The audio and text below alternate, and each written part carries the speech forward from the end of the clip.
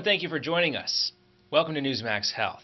And joining us now via Skype is Dr. Russell Blaylock. He's a board-certified neurosurgeon and author. He's also the editor of the Blaylock Wellness Report. Dr. Russell Blaylock, thanks for being with us.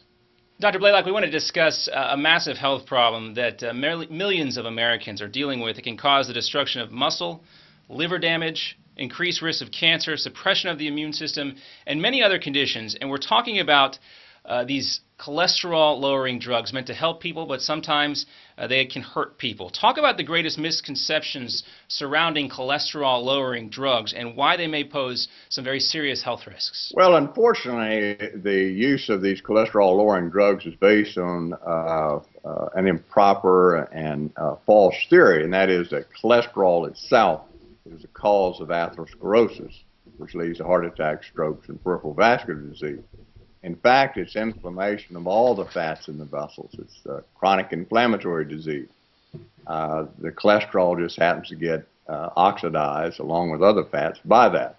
Now, lowering cholesterol with these drugs has been shown to lead to several disorders because cholesterol is absolutely essential for cell function, particularly brain cell function.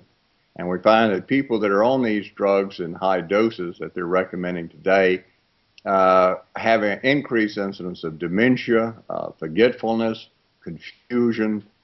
They develop some fatal diseases like rhabdomyolysis, which is a destruction of the muscle tissue. They develop peripheral neuropathies. Some have even developed ALS. That's increasing among people who use these statin drugs, and brain hemorrhages.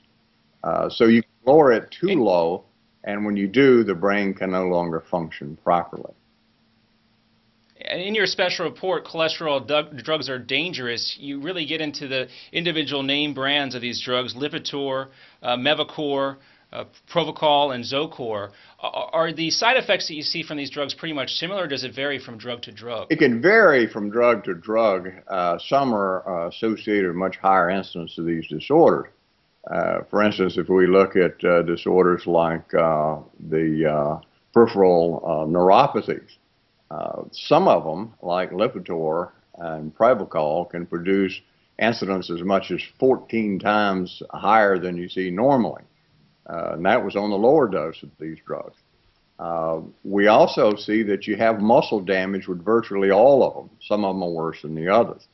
But everybody develops some muscle damage, and it leads to weakness, fatigability. You feel tired all the time, difficult to get through the day, and that's because it is damaging these muscle cells irreparably. Now, Doctor, you and I both know that there are so many people affected by the cholesterol statin issue, and those folks can certainly benefit from this information.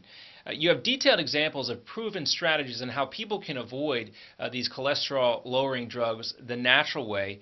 And because millions of people are suffering from this particular issue, we are offering today's viewers a chance to get a free copy of Dr. Blaylock's report, Cholesterol Drugs Are Dangerous.